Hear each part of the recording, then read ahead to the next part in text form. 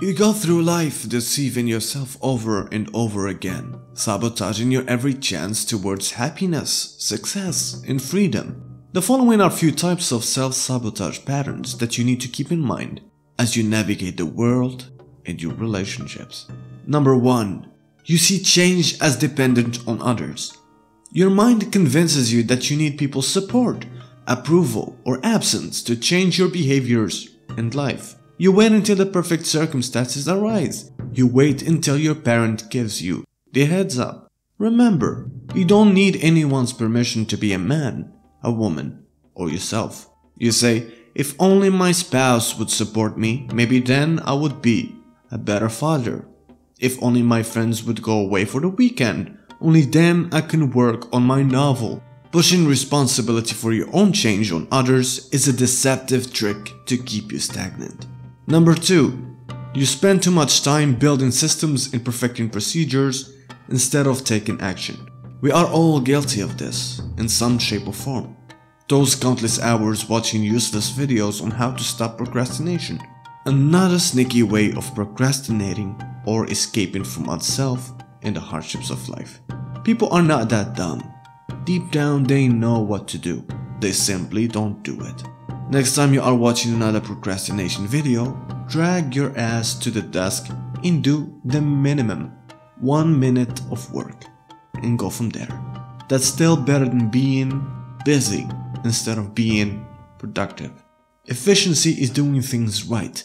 Effectiveness is doing the right things. Number 3. You go through a denial binge cycle as your approach for pleasure. You stop yourself from experiencing simple pleasures or taking a breather to save time or minimize regret, but end up spending an enormous amount of time doing something completely useless or foolish.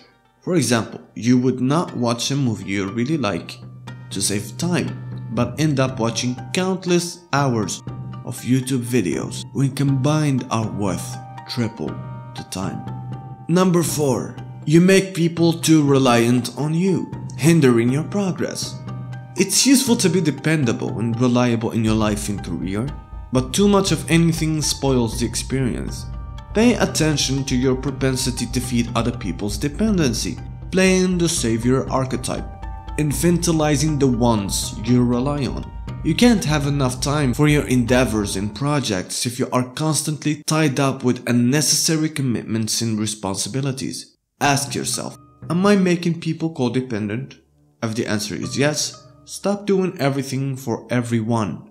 Parents are often guilty of creating eternal children. Number 5. You choose to be miserable instead of happy when happiness is an option. Dostoevsky said that man is the ungrateful biped.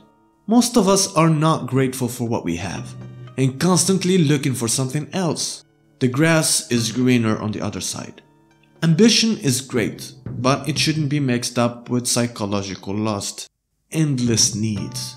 Marcus Aurelius used to practice this. He would list a person in his life and write a couple of sentences about that person in a journal, what they taught him, either directly or indirectly.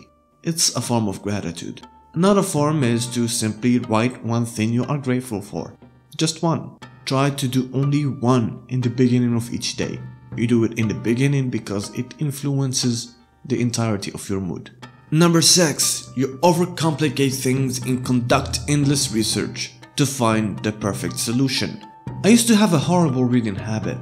When I read something I didn't understand, I would Google that term to death. And after 1 hour of research, I continued reading and discovered that the author already explained everything, simply and shortly in the following paragraph. That lack of patience, that hunt for the perfect explanation, for the perfect solution, blinds you from achieving your goal and robs you of your time. Number 7. You overly focus on decreasing negative interactions instead of increasing positive ones when you are trying to improve a relationship. It's natural to feel pain more intensely than pleasure. For example, if you lose $5, you would feel more intensely than if you gain 20. It would last longer. Hence, loss aversion is a thing.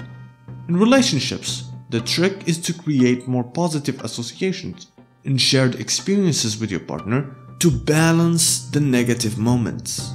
Fights are inevitable. If you avoid them, you waste opportunities for clarification. The same way doubt is good in relationships, because doubt is the beginning of exploration. It's the willingness to know more about the other person than just automate their personality into what you find ideal. Create more positive memories. Number 8. You accuse people of certain things and behaviors that you are guilty of as well. Some parents are extremely guilty of this. They would complain about their children's mannerisms and behaviors while they keep doing the same thing. A mother would advise her daughter not to date a certain type of guys, but she continues to fall for the same type. Whenever you want to criticize someone, ask yourself if you are merely projecting, if you are guilty of the same thing. Number 9. In influence, you use the same useless strategies and tactics. Let's say you try to get someone to do something for you, or push them towards a specific direction, or stop them from taking a certain action. You decide an approach, but it doesn't work. You do it over and over again, but it doesn't work, until it becomes super obvious and create unnecessary problems in your relationship. The stereotype of the overly nagging wife is an example of this. Don't wait until you are a sinking sun. Change the approach and tweak things until they work instead of beating one approach to death. Number 10. You overpay for expensive products and services as a form of risk aversion. You don't need the best product for everything in your life. Some things just need to be good enough. Brands convince you that you need to fulfill all these criteria and get all the accessories to ensure that things run smoothly and your product doesn't flop. But it's a lie. Even the best products are not necessarily the most expensive. You end up buying things you don't need, eventually having the things you own owning your bank account.